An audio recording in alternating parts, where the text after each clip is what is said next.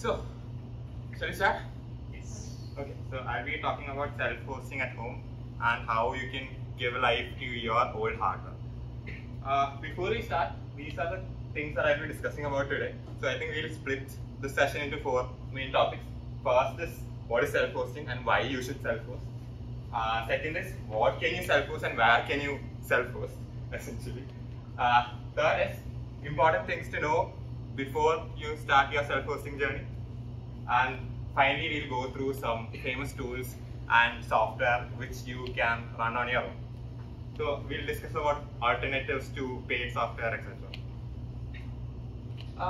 A quick introduction to who I am. My name is Adithya. I currently work as an application developer at Ether Energy, currently in my internship period. I would like to say that I am a maker. I love to mess around with hardware, tinker with stuff, and like to see when things come alive. And also, I'm a self-proclaimed Jedi Master, so if any of you want to challenge me on that, be my guest. Let's start? Good. So, what is self-host? It's that the word itself describes what it is. It's essentially about taking control of your own software and hardware.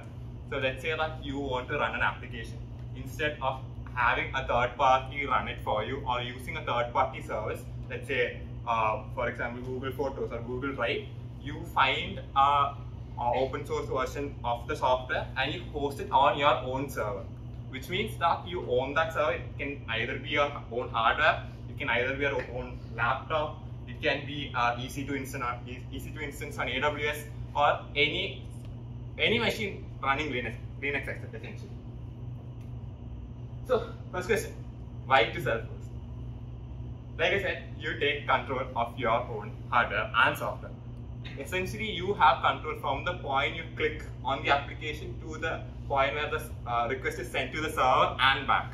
You have entire control of the entire flow, which means you can configure it according to your need. Anything that you want, any customizations that you want, you can do with that application. Secondly, privacy. When you are hosting your own applications on your own server, the data stays within that boundary, right? Because currently, let's say when you use Google products or Facebook products, essentially your data information is being stored in their servers, and you know the data is the new oil right now. So if privacy matters to you, that is another reason why you should definitely self-host. And these are other reasons why most people consider self-hosting is, firstly, there is no vendor locking. So let's say that you are using a particular software. One day, company X decides to say, oh, okay, I'm going to make this paid and I'm going to put this at an exorbitant rate. Now, literally, you don't have access to that. So, let's say a company X shuts down and your data is stored on their servers. Now, your data is lost. You don't have control over that. So, essentially, self-hosting can help you prevent you from getting locked into a particular vendor, and it can give you the freedom to have your data anywhere. Next thing is cost effectiveness. On the long run, if you see, most services are based on subscriptions, which means they charge you a monthly rate for using the services, and that, if you have observed, those charges slowly go up. And once, let's say that you have been using a service for 2, 3, 4 years, then if the cumulative cost of utilization becomes much higher, and it is very unpredictable in the future as well. So when you are running your own instance, you can essentially run multiple services on a single container or single hardware, which means you are investing an initial amount of money into that hardware, but then you are using it for a long period of time. So over the long run, the cost is very less, and definitely you learn a lot from self-hosting. You will learn about Linux, you will learn about how applications work, you will learn about the network, you will learn about system administration, etc. So we'll get into those topics later. Cool. So next question, what can you self-host? I'll give you, okay. That's a lot of things, right? So essentially any software that can run on a Linux computer, not even Linux, even on a Windows server, you can self-host. Look at that, you have CRMs, you have data backup tools, you have the Jitsi Meet that Subin just put up right now. Even that can be hosted on your own server.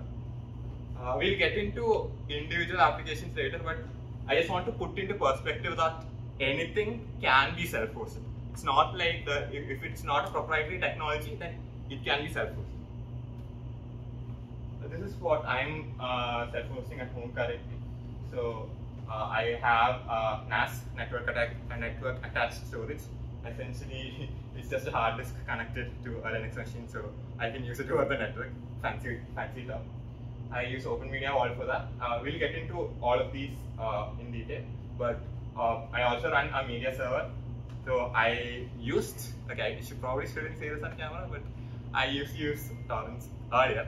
So I have a huge collection of movies that are laying around, and if I want to watch them from any place, then I can literally, even now, I can watch those movies which are sitting at my hard disk at home.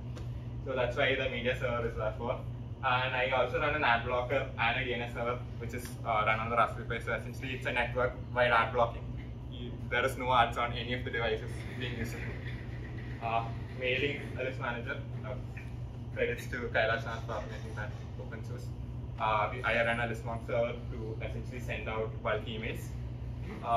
And to manage all this, we have Portainer, which essentially gives you a GUI for accessing, starting, and stopping your containers. All the Docker management things. On the network side of things, I run Tailscale after weekend so that I can access it securely from anywhere.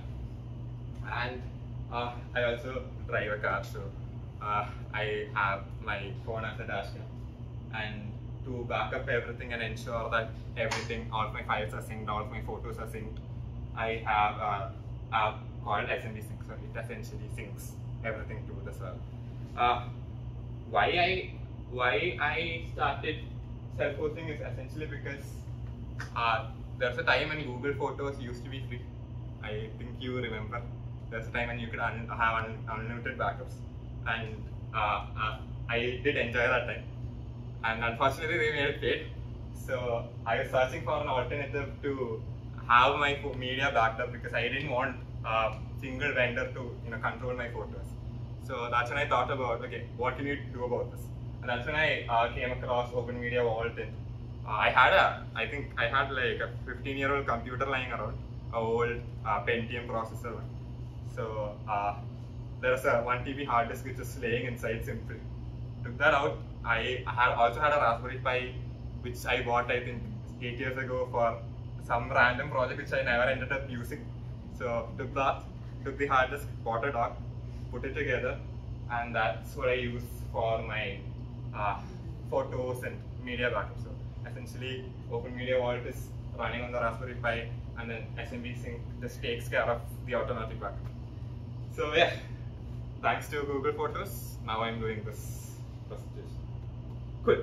So next question is, now we understood, okay, what all you can self-host. Now, where can you host these on? I would like to say that we can split into two different categories. Today we'll be talking about your own hardware, but you can definitely host it on a cloud instance as well.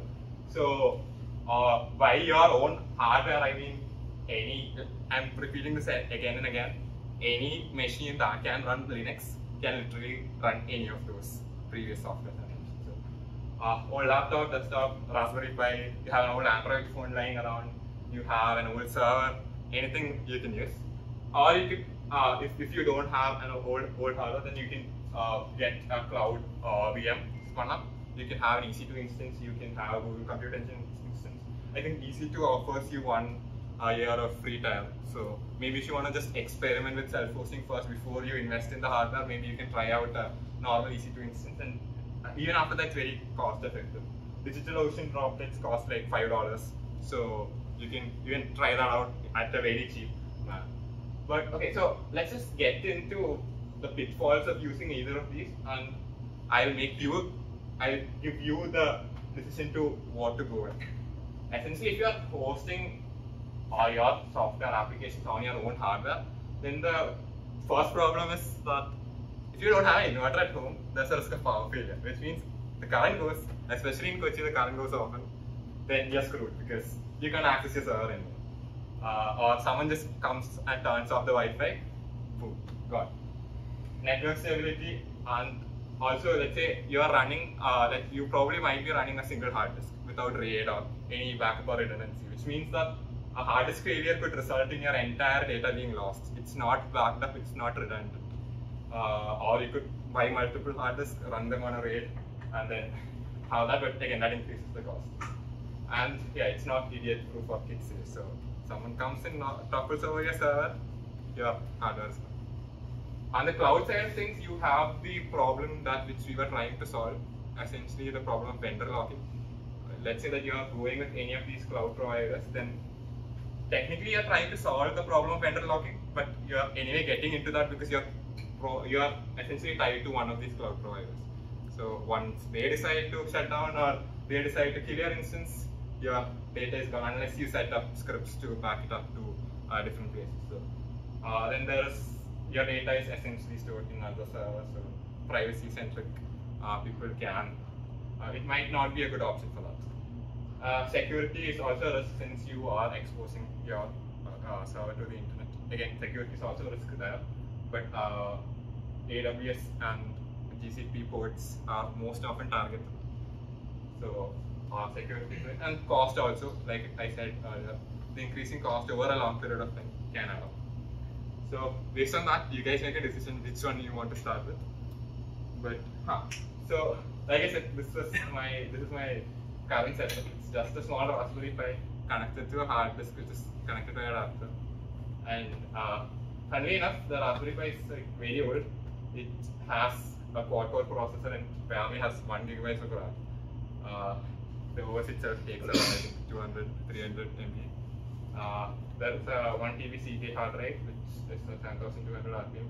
I think it's almost going to fail because it's been a long time. You need to swap that out. And then the good thing about this setup is that when you're running it on a Raspberry Pi, it just uses 10 watts of power. Essentially, the power it takes to charge your phone for an hour, that's the same power that the Raspberry Pi uses. So let's say you're. What do you use for the hard drive connector? Oh, it's a SATA dock, SATA to USB 3.0 dock. So and it takes 10 watts. No, that takes around 12 watts. 12 watts. So overall, you have to give about 20. Yeah, but the thing is, like, now I have it as a 3.5 inch hard drive, right? If I were to have a 2.5 inch one, I don't need that external 12 volts to power the disk. Probably you'd be better off with a solid state. Solid state, yeah, exactly. So if you can. Oh, so you're actually powering the hard disk separately? Yes, because it's a 3.5 inch one. It needs external power to spin up. There's only a data route through the USB. Yep. Data only comes through USB. So, but yeah, SSD would be the ideal choice. But then again, I just had this lying around. I thought I just use it. So you're right. The power consumption will be greater if you're going with a 3.5 inch one. SSD again, you will have to buy, if you have an old Raspberry Pi, you have to buy an adapter for it to convert it into SATA and then plug it in. But yeah, that would be a better choice. So again, this probably takes around 10 watts plus 12 watts. And these are the things that I run on. And it runs 24/7. I haven't seen a major increase in my electricity bill for some reason. Not sure why. But this just runs on top of basically a rack. Okay, so now we got an intro of what self-hosting is, where you can host it. Now let's delve a bit deeper into the specifics or what you need to know before you start self-hosting. I would like to divide this into 3 steps. First one is requirement, second one is network, third one is configuration. Good. So, wait, this is supposed to be the thing. Requirement. Firstly, you need to decide what you need to self-host. Okay, what is my problem? What problem am I facing? What applications do I want to try self-hosting? What is my use case? Like I said, my primary use case was to have a media backup or photos and video backup. So that's why I got into self-hosting. Now you need to ask yourself, okay, what is one thing that I wish I had control over? Or what is one thing that I wish I had hosted by myself? And primarily after deciding that, before you go and invest into getting hardware or going to the cloud and buying a VM instance, you need to read through the documentation of that software first, so that you understand what it is, what are the steps are required to install it, and what are requirements it has. So if you don't satisfy those requirements, then there's no point in going to the next step. And this is what I wrote to myself after a few trial and errors. You have to always read the hardware and document specification before installation. When I was at work, there was a short abbreviation for that word. We used to call it RTFM. RTFM, huh? Read the fucking manual. Right. Because most of us just delve into it and then, I'll show you what exactly happened to mine. So I was trying to run a Nextcloud instance. So Nextcloud is essentially you can consider it like Google Drive okay, how do I put this? You can consider it like Google Drive plus Gmail plus Photos plus Google Notes. So all this into self-hosted, yes, self-hosted, exactly. So all this put into a single binary is what Nextcloud is. And in the specification it's written that the minimum requirement is 512 MB of RAM. And I thought that okay, 512 MB of free RAM should be enough. But the recommended requirement was around, I think, 1.5 to 2 gigs of RAM. So I started running that on my 8-year-old Raspberry Pi, the small one, 3B that is smaller. And this definitely didn't happen. So that's why if you go back, I had to bring in a small little thing here to keep things sane. What do you do to control the heat? Are you using some kind of a heat sink? Yeah, I have a big heat sink with a heat pad taped onto the processor, and then I have a CPU fan running on top of that. Yes. So all this is powered externally? All this is powered by the Raspberry side of thing is powered by the 10-watt adapter. Okay. Yeah, only the hard disk is powered by that. Yeah, so if you don't want this to happen, then you might want to read on the recommended specifications before you try and do things. But again, you only learn when you burn stuff, when you actually fail. So that's the best way of learning. Now I know definitely not to do this. So that's about the harder side of things. You can use a Raspberry Pi. Raspberry Pis are very cheap by the way. Not currently, it was cheap like a year ago. Now there's a shortage running. So hopefully by the end of the chip shortage, you should get a Raspberry Pi at around, let's say, with a good one around 4 gigs of RAM, you'll get around 8K, 5 to 8K range, which is essentially cheaper than a smartphone. And you can literally run anything on it. So the 5 to 8K that you invest right now will last you for years. Okay, second part of what you should know before self-hosting is the network side of things. There is no point in you hosting your own instance if you can't connect to it, or if you are just using it inside your own network. It's up to you. If you want to use it inside your own network, then it's completely up to you. Right. So I think this is a safe flow that I can talk about. You have the internet, you have your server. You have your server running inside your network, and let's say this is your router. So you have your server connected to your router via Wi-Fi or Ethernet. I would recommend Ethernet, by the way. Wi-Fi has connection problem, might drop off, or there might be conflict. So you have it connected. The router runs DHCP. You have it assigned in your DHCP binding. You have it assigned an IP address which is static. Inside your local network, it's static. You have that binding installed, and then you have your router connected to the internet. Now let's say that you are working from Canada, for example, and you want to watch movies on your server. Then you set up an Nginx or Caddy or any web server here, or because you want to access some files or something, and then you also set up port forwarding. Because why you need to set up port forwarding is because any traffic that is directed inside to a specific port is blocked by the router. By default, that's a security mechanism installed on all the routers. So you need to go into your router settings and manually enable port forwarding. So whatever server whatever Nginx instance or Caddy instance you're running here, you need to forward 80 and I think 443, right? The SSL port. You need to forward that directly to this machine. So it will be wise to also set up a DNS instance here, so that the traffic that is not intended for your server is routed to your other devices. Okay, so essentially you port forward and then you try to access your server from Canada. How do you handle dynamic IP? I was getting to that. But unfortunately, you get an error saying, okay, server refused to connect. So what is the problem though? Dynamic IP.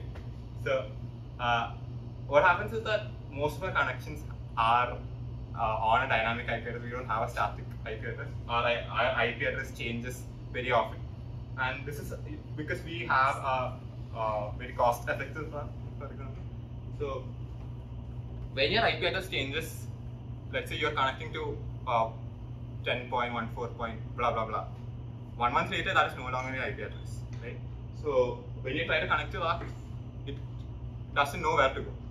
So how you can solve this is either you can get a static IP address by talking to your ISP, or you can use something like dynamic DNS.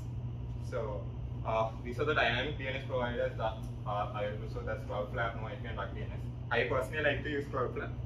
So what this does is essentially you have everyone knows DNS, so I'm not going to go into DNS.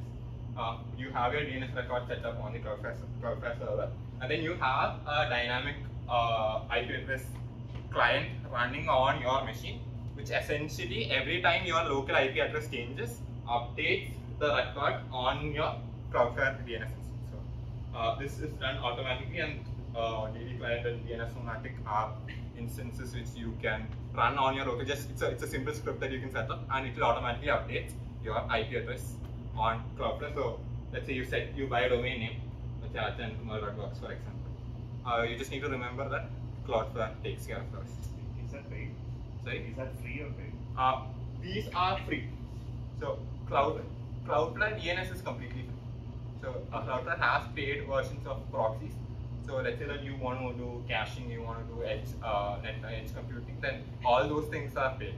But they do provide a free version of this. They do also provide free version of caching as well. So I think up to, I'm not sure what the limit is, but up to a certain limit, you can cache these files on the edge as well.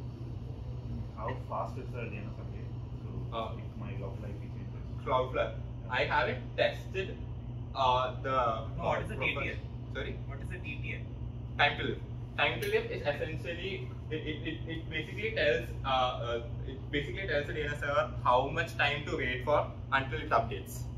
So the DNS-O-Matic or TD client, I think, updates every. So you can set the polling rate in the config file. So it polls for your IP constantly, and according to the polling rate, it updates the Cloudflare. So it's up to you to set the configuration. But I don't know what the default values are, so would need to check them. I did check using this for a specific reason. I will come to that. The other options, sir? Sorry? The other options, sir? For dynamic DNS? Cloudflare, There's DuckDNS, and NoIP and DuckDNS. So, like, do you have an idea of what these services do? Like, Right, it's the same thing. It's exactly like a DNS server. NoIP, the difference is Cloudflare, you need to own your own domain. So Cloudflare won't work unless you have your own domain registered with the register. NoIP and DuckDNS provides you with a domain in the subnet. So you don't need to own a domain. You can just use one of their domains, which is free for a limited usage. So let's say that you don't want to, you just want to try it out, you can just go with NoIP or DuckDNS and see if it works. So, but that will give you a random string, so you have to remember that, copy paste that, etc. So for the first time users, definitely. But if you're using it in the long run, I would recommend get a domain and host it on Cloudflare. It's much easier. And also, if you want, you can enable caching as well. So let's say you're hosting your own web page on your own server, and you want load times to be faster. Cloudflare takes care of the edge caching and all of that. So it's done for you. Right. So you set up all that, but most of you still won't be able to access the server. The second culprit here is CGNAT. So all the ISPs have something called a carrier grade NAT. Essentially, it's a network address translator located on their part, which assigns you the IP address. So they would have an IP address assigned to, let's say, 10 different computers or 10 different homes. So CGNAT takes care of where the packet should go once it receives it. Problem here is that I told you about port forwarding on your router, what you enabled. Well, port forwarding also needs to be enabled on the CGNAT as well. But most ISPs won't let you do that unless you take a static connection. So how can we fix this? So yeah, this is the CGNAT. It comes before your router. You have no control over it. So either you go talk to your ISP, and I have sent mails tons of mails to them without any replies for a long time. So I had to search for another alternate. So the solution I found, there might be a lot of other solutions, but the solution that worked for me and I found was either having a reverse SSH tunnel or having a reverse VPN tunnel. So I'll get into what that is shortly, but these are the providers that I have tried out. Local tunnel I haven't tried. So ngrok and local tunnel are reverse SSH tunnel providers over HTTP. So I'll get into what that is. WireGuard and Tailscale, essentially WireGuard is VPN. It's an open VPN protocol. So you can either configure WireGuard yourself, go through the configurations, have it set up, configure it yourself, or you can use Tailscale, which again I'll get to. So a reverse SSH tunnel. Okay, let's just forget that this thing exists here. So a reverse SSH tunnel essentially, so you'll have, instead of this, you'll have AWS instance or GCP instance running with your whatever client is, let's say ngrok or something. And then what it does is, so connections from inside can go outside, but connections from outside can't come inside, right? So what you'll do is you'll create a tunnel from inside to the server, and then now since you have a connection established, the router doesn't really care about what the data coming in is, because you have sent that connection request. So you essentially establish a connection from inside to outside, then it creates a tunnel, and then you communicate with this coordination server. So that's how reverse SSH works. Tailscale on the other hand, WireGuard. So how I found out Tailscale is essentially, I was going through this, I was trying to set up WireGuard. The same thing works with VPN. I was trying to set up WireGuard, and unfortunately the WireGuard configuration is very complicated, at least for me. So I googled a lot and I tried figuring out how to configure the reverse connection. I couldn't find out. So I came across a repo which had detailed explanation of all the flags and all the parameters used in the WireGuard configuration. Underneath that, there's a small link given. Oh, these things are taken from Tailscale's in the documentation. So I was like, okay, what is Tailscale? So just clicked on that and I pondered upon this beautiful thing called Tailscale. It's a lifesaver. Essentially, Tailscale is, you can call it as a managed mesh VPN provider. So essentially, it is a VPN provider that you can self-host at home. It's an SDN. It's an SDN, software-defined network. Software, yes, yeah, exactly. Software-defined network. So essentially, how Tailscale works is, like I said about the reverse SSH server, even for a VPN, you need to have a connection going from inside to outside. So what you do is you run a small Tailscale client on your server, and either you can use the Tailscale coordination server hosted on their network, or you can host your own, not Tailscale, it's called Headscale, an open source version of Tailscale, on your AWS instance. So what this does is, the Tailscale client essentially connects directly to the Tailscale coordination server, and it forms a mesh network. So any instance, so this coordination server is what you will be connecting to from your devices outside. Essentially, it forms it manages all the connections. So you have your phone, you install Tailscale app, you connect to you log into your account, you connect to that account. It will show you a list of devices already connected to this Tailscale coordination server. You just click the IP of that device, you will connect directly. Tailscale manages the rest. You don't have to worry about what goes behind the scenes. Okay, so essentially that is what Tailscale does, and now you can enjoy your. Yeah, like if you're using Tailscale, do you still need the dynamic DNS stuff? No, you don't need the dynamic DNS. So dynamic DNS is needed because we were trying to connect it directly to here. Now Tailscale manages all of that. You will get an IP within the Tailscale subnet or Headscale subnet, but you will need a dynamic DNS if you are hosting your own instance of Tailscale coordination server on an EC2 instance which doesn't provide. Let's say if your IP changes that, then you will need to set up a dynamic DNS there. But if you're getting an EC2 instance, that will have a static IP. Right. Let's say that if it changes, okay, then you need to run a DNS server there. But if you're using the Tailscale server, then that's not necessary. Right, so it's very easy to set up. You do install and you do sudo Tailscale up. The configurations are preset. You have beautiful web-based interface to set that up, so I'm not going into detail. But again, Tailscale is a lifesaver. For, let's say that to answer your question, you want to, so the Tailscale client is open source. The Tailscale coordination server is unfortunately not open source. So let's say that you want to self-host that as well, then you can look up Headscale. Headscale is essentially a fork of the Tailscale coordination server. It is an open source server, so you can check that out. It's a bit tedious to set up. I haven't been able to set that up successfully yet, but there are a lot of configurations needed for that. So you can check that out as well. Cool.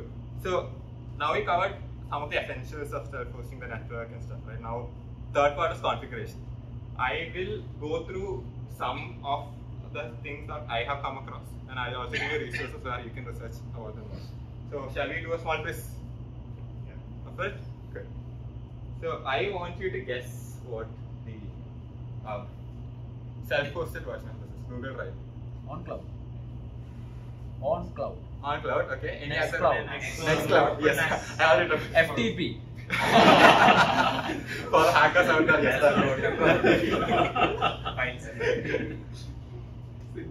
Yeah, you had a Nextcloud. A lot of things. I'll just, since I talked about Nextcloud, I'll just show how it looks like. So essentially, this is how the dashboard looks like. You have your files, you have your mail server. You can set that up in the configuration. You can access this from anywhere. And these are the two commands that essentially run this entire thing. You just pull a Docker image, you run the Docker image. If you want to change the configurations, you change the configuration. If not, you just go with the standard Docker image. So that is one thing that I love about self-hosting now, is that almost everything is Dockerized and everything probably has a Docker image. So either you just run a shell script which does the entire thing for you, or you just download the Docker image and run it. So that's where Portainer comes in. I told you about Portainer earlier. It's essentially a GUI, a web-based interface to manage these containers. And if you have a Docker Compose setup, then it makes things much more easier, because it's just the compose file that you have to edit. Coming to the next thing, ad blocking. Firewall, okay. uBlock. Sorry? uBlock. uBlock is That's the actual that's the This is an ad blocker. File Yeah, is ad block. and no, you can run it anywhere. ad blocker extension alle. Ad block, yes, alternative to this, self-hosted alternative. Self-hosted. uBlock is self-hosted. uBlock is always self-hosted. uBlock. Good, works. The things I use are AdGuard and Firewall. So again, Firewall, simple command, one line install. AdGuard is quite a complicated command. Again, one step install. So good thing about this is you can install it on your Raspberry Pi or whatever device, and it will block ads across your entire network. So if you configure it properly, you add the correct ad list, add the correct IP blockers. Any device you take, it blocks ads. So any device connected to your Wi-Fi network, it blocks ad on that. So you don't have to go manually install Chrome extensions on all devices. You don't have to manually worry about someone getting some ad, let's say your mom or someone else using a phone, suddenly a pop-up pops up. You don't have to worry about any of that. This takes care of that across the internet. For your parents. Exactly, it's very good for your parents, because they might click on something. They won't know whether it's an ad or. Exactly. A lot of things like this has happened before. So phishing attacks and all happen a lot. So this is the first part. Do it and configure it on router level. That's Exactly, it's done. It's done. You don't need to worry about anything. Configure it, you are all set. Even the configuration. You have to put something like OpenWRT on it, right? No. Yeah, if you have a You just need configuration. to change the DNS Okay. to your local IP. Right. So let's say this is on 10.0.0.2. In the DNS on your router, change that to that. Yeah, but again, it's routing to your. Basically, Yes, routing sir. on addresses that are known It to happens at be the DNS level. DNS. So yeah, you need to have to do that. You need to have a server running Firewall. But yeah, OpenWRT, I'm not sure if you can. It supports Firewall or not. I have not checked. If you have OpenWRT running on your router, you might have a plugin. Yeah, you can actually do it on your, like, maybe if your laptop is always on, you can do it on laptop. Yeah. But power is again The main problem is that my parents sometimes switch to mobile data and everything off. So there's no point in using the Wi-Fi. Install the tower. So that's a, you can solve that by installing Tailscale. You can directly connect it to your network, even if it's on mobile data. Have the VPN. No, all DNSs are going through your pipe anyways. Yeah, Tailscale has something called an that's exit like node. opening a VPN, right? So then the power consumption. Of your phone. Right. I mean, that's a trade-off. Right. So battery consumption is That's a trade-off you're making for right, sir. But Everything comes at a cost. I would say 90% of the time, if they're on Wi-Fi, it works without doing anything on their phone. Like even if they change the phone or bring a new phone. Yeah. But like you said, the VPN, if you use VPN, then the problem is that the banking apps won't work. Most of the banking apps will Right. Yeah. So fail. that's true. But since Tailscale, it's not like you're connecting to an instance outside. No, it's like the mobile app I itself understand. works. No, what I It won't said. load up. So What I I cannot tell my parents like, okay, you have to close this app. Makes sense. Start Right? it. No, if you trust them with Yeah. doing banking, then you can't actually.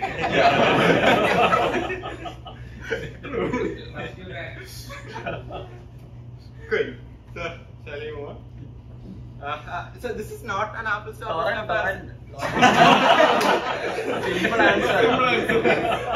Obviously. Jellyfin. Jellyfin, yes, let's go. So, you do also, great. So, this is not an apples to apples comparison because you can't get the content. If you self-host it, you have to already have the content in your hands. I won't tell you which method you use to get the content. But yes, you can use Jellyfin. It's just the open source version of Flex. I used to use Flex a long time back until I don't know. Actually, it's an open source version of something else. I forgot the other name. Oh yeah. It is a fork of something else. Yeah. Right? That is a open source version of Flex. Flex, yes. This is a fork. Fork of They Flex, yes. became paid. I mean, they had a proprietary way. So Right. this was Flex, Flex. So why I shifted to Jellyfin was that I couldn't. After a while, I couldn't use the Flex server on my mobile phone. They made that feature paid as well. So that's why I shifted to Jellyfin. Wait, can you like search for movies directly in Jellyfin? No, you can. See, this is basically you have a folder of movies, Yeah. documentaries, everything, or even music. You just point that in Jellyfin. It will fetch all the metadata, like cast information, cover, pick, and all these sorts of things, and it will show you to an interface like Netflix. A media server. Yeah. Essentially, it's a media. Yeah, it's a media server. I'll show that to you. I think Darvish, the thing is popcorn time, right? That's all. Oh, popcorn. Yeah, that is It's a different. torrent streaming, This right? is, that is illegal. This is completely this doesn't host anything. We can configure Flex to do torrent thing also in the background so that if you search a movie, it will download it in the background and Right, stream it. right, but you need to give the magnet URL manually. Yeah, I'm not sure. Like I have heard. Right, of this yeah, or that is possible. Yeah, it will stream from the series. So it will fetch the data from the series and it will stream in the browser. That's Browser, how yeah. the popcorn time. Yeah, popcorn. Even I think another alternative to popcorn time is Trem.io. That is what I use. Didn't I, right? There is another one called XPMC. So it's a really old one, but that you can Yeah, also Kodi. You Kodi, do yes. everything. Kodi, Yeah. Kodi is also there. Kodi is there. XPMC is There called are so many Kodi. plugins you Yeah. can Xbox connect to Media torrent and Client. all sorts of things. Yeah, but like the Jellyfin and Flex have a much better UI compared to all Yeah. other things. That's why. Yeah. They also have Android Jellyfin is apps. really good. Yeah. I guess Jellyfin also has, the what's it? Steam Deck, no? Steam Deck. Steam Deck app and Switch also. Like you can literally watch anything on that as well. One question I have, like subtitle. If I like usually we Yeah. have a subtitle separate file, right? Uh-huh. So how does that work? it in will Jellyfin? automatically You can fetch. fetch it from the UI itself. Yes. So you can fetch it from. So in the UI itself, we have an option to fetch. We can search the subtitle from the UI itself. So that we use an option to find. If you have any file, you can upload. Otherwise, we fetch from the online and you can download it from the UI itself. I That's think- from open subtitle. Yeah. Open subtitle. Yeah. But that site has been very buggy for a while. Yeah, but No, you can- come on, man. Is there an alternative? I want to know if there's an alternative. So this actually scans your folder, right? At that time it detects if there's an a sub file, Yeah. it will attach to the movie. If not, then you can give your custom servers that can look up. Yeah, I want to know the servers though. Up to you to decide. Open subtitle, there's a lot of our discussion is moving into piracy. And this is all right. Actually, live streaming, by the way. Soon I can demo Jellyfin right now, so you can check out for yourself. We'll do that later. We'll do that later. Not on the live stream. Probably YouTube will give a copyright strike as well. Your channel, no? Your channel. Okay, Google Photos. And this is my primary reason of jumping into this. Yes. Photo It will still work though. Anyway, so one thing feature that I use on Google Photos is AI face recognition. Yeah. Let's say I wanna send someone's photo. I just Google that. I mean, in the Photos app, I just search their face. It pops up, right? Yeah. So Photo Prism has that feature as well, and it's very well organized. So Photo Prism's AI detection feature runs on faces, text, etc. So that's mainly one main advantage, but it requires a lot of resources to run this and catalog your faces, detect that. So You can run this on a Raspberry Pi. you can run it on a Raspberry Pi 4. You can even run it on a 3D Plus, but again, you remember the other. It's really running on PHP? Yeah. It's really running on PHP? Yeah. Nextcloud is also PHP. Yeah. MySQL. And Nextcloud is also adding face recognition support. I have said. Yeah, Nextcloud has an plugin Plugins for that, that. but again, I think Nextcloud is very buggy with the face recognition part. You can barely install it on 3 because again it requires a lot of RAM to. Even Photo Prism, I think the minimum requirement is 2.5 gigs of RAM. Yeah, So that's yeah. I tried running this on my 3, and you remember the previous Firepick? Yeah, that was going to also happen. there's like a service called like NJ.io. Have you anyone? Sorry? Ente.io is a Malayali startup. Malayali startup. Oh, okay. Ente.io. NJ.io. What's cloud right now? Oh, what is And that? they're open source, right? Yeah, so they like it's like Google Photos like service. You have to pay, but it's like they have everything. Like the client apps are open source, and also they also ensure that like it is encrypted from the device itself, not like encrypted from the server. So the images are encrypted from the device. Also, the UI and apps is really good. Like it's almost similar to the Google Photos. So that stack is completely open source, but they provide that as a Yes, service. yes. No? It's been running for 2-3 years now, I think. Yeah. Yeah. Also, Come they up, have like redundancy check that. and all everything. Everything like they have pre-location redundancy and encryption as well. So yeah, everything set up. So yeah, that's the like a better alternative service to Google Photos. Google If you Photos. want like a service. I'll definitely check that out. I haven't come across this. It's from Kerala, is it? Yeah. It's okay. Malayalis. I mean, the name itself. And they. I don't think they're from Kerala. Like I don't think they live in Kerala, but they're Malayalis. I'm sure. Good. Very Okay. different things. Yes. Yes. GitHub? GitLab, yes. Yes. Just Git. Yes, Git. Git the server. Yeah, I haven't personally tried this out, so I can't comment on the Git part of it. Again, single command to download, and then you install the binding. So easy. Notion. Joplin, yes. Okay. I couldn't get myself to just set up Joplin properly, so I didn't include that here. Yeah, I probably say that. .txt file. Yes. Empty file. Going bare Markdown. Hey, even Markdown works on Notion, okay, so. Okay. Yeah, so I have only tried out Async, and I think based on my limited Googling, there's Joplin, there's Logsec, there's TiddlyWiki. I think TiddlyWiki is the UI is very primitive, so it kind of doesn't, it's not that, the UX is also kind of buggy. But I have tried out Async, and only problem it's very hard to get that up and running. You need, so it's very hard to do that, but once you get that up, it has a very beautiful UI, it has a very beautiful interface. You can literally do the same things that you do in Notion here also, tables, everything. So that's from Notion. You can find out more tools at this amazing GitHub repo called Awesome Self-Hosted. There's an index. Definitely don't scroll too much down. You won't get to the end. Please use the index at the top so that you can exactly know what you want to self-host.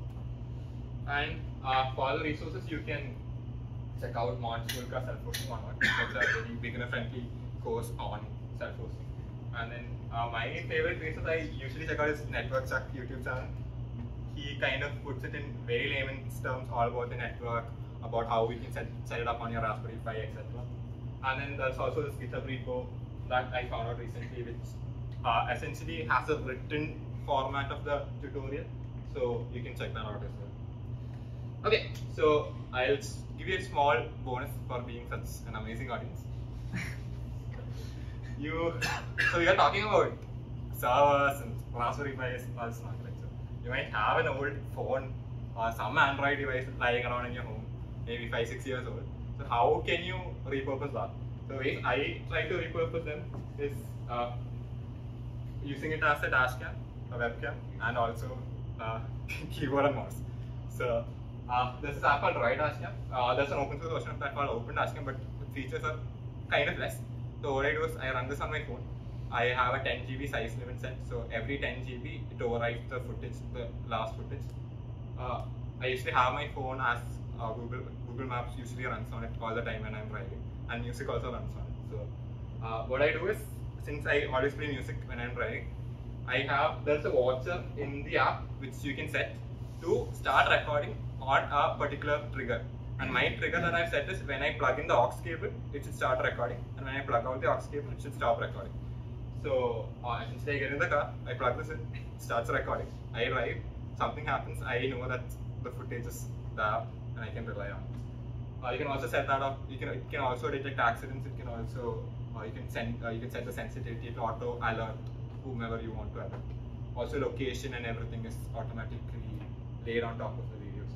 So if you use your phone while driving, then you can also be more safe by using the Droid Dash Cam.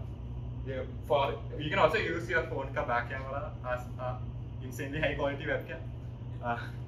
So you can either use Android IP camera. There are tons of software for it, like tons and tons of software. So usually when I do Google Meet, this camera is fine, but my old laptop camera is very trash.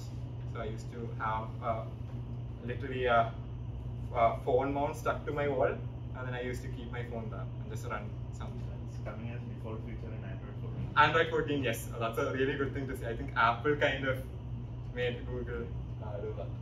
So iPhone users already have this by default, so you don't need to worry about that. And then you can use KDE Connect on your phone to essentially, if you have on your normal smartphone as well, to send across notifications and everything, to essentially have it synced with your laptop. Or you can use that as a virtual mouse and keyboard. So you can use it as a trackpad, you can use a small keyboard. Let's say your keyboard is not working, your trackpad is not working, you can use your old smartphone as a trackpad. Additionally, that you can use as a mic. I'm using it as a mic, huh? Innovation that literally change your audio. Oh, really? I haven't tried that. I'll try that out. Oh, great. I use because I don't have a headphone with mic. So when I game, I have to use a terrestrial fan to cool the system. So I can't use the internal microphone tab. So I use my phone as the mic. So how do you set it up? I use a app called WoW mic. Okay. So it have wireless, like Wi-Fi to Wi-Fi. It got Bluetooth and it got Wi-Fi. Oh, okay. We can connect and use that mic. And also the audio quality is very good. It has noise cancellation and all? Noise cancellation no, but the thing is, it's using the inbuilt mic, or you can say use which mic you want. So if you have if you want the bottom mic, you can use that. But the thing is, there's a really difference between the laptop mic and phone mic. So I really experienced that. Almost like a condenser mic. Oh wow, okay. I think that would be very useful for people who do live streams. Adithya will wrap up. Yeah, we're done. So, yes, so that's it.